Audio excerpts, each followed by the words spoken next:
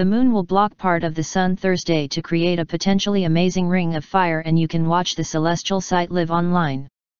The ring of fire solar eclipse, known as an annular solar eclipse, will be viewable, weather permitting, over certain areas of Australia and islands in the southern Pacific Ocean where the local time will be Friday.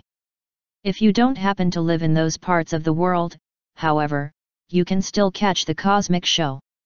The online Slooh Space Camera will host a free webcast featuring live views of the eclipse today, beginning at 5:30 p.m. EDT, 21:30 GMT. The precise lineup, or syzygy, of the Sun, Moon and Earth have intrigued primitive cultures for millennia, Bob Berman, contributing editor and monthly columnist for Astronomy Magazine, said in a statement. Here are the two most important and influential celestial bodies, so far as life on Earth is concerned, and on that day we can actually watch their clockwork motions. We observe firsthand as the Moon orbits around us at 2,250 miles per hour, showing off its speed as it centrally crosses the disk of the Sun. It's pretty dramatic. Slooh will stream in live video of the solar eclipse as seen by an observatory in Australia. Expert commentators, like Berman, will be on hand to discuss the event as well. The space camera will also host a live feed from the Prescott Solar Observatory to show viewers shots of the Sun from Arizona. This eclipse also marks the second solar eclipse in 6 months for skywatchers in Australia. Every eclipse is a unique event, Jay Pasakoff, an astronomer at Williams College in Massachusetts and the chair of the International Astronomical Union's Working Group on Eclipses, said. Pasakoff traveled to Australia earlier in the week to prepare for the eclipse with his 10-person team. This eclipse marks the 56th solar eclipse that Pasakoff has witnessed in person.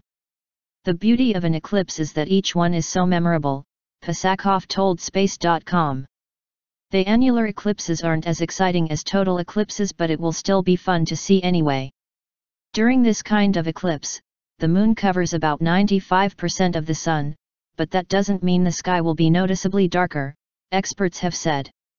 Special camera and telescope filters, protective eyewear and other means of defense should be implemented to safely view the eclipse in person.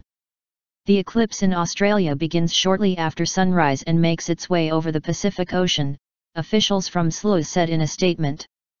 Because the Moon is very nearly at a point farthest from Earth, known as apogee, it appears too small to fully cover the Sun, leaving a thin ring of sunlight or annulus known as the Ring of Fire.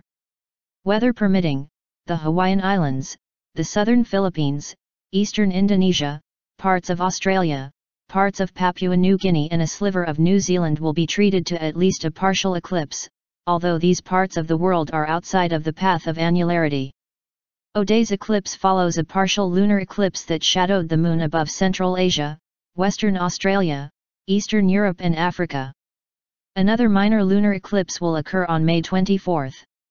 This isn't the only solar eclipse of the year.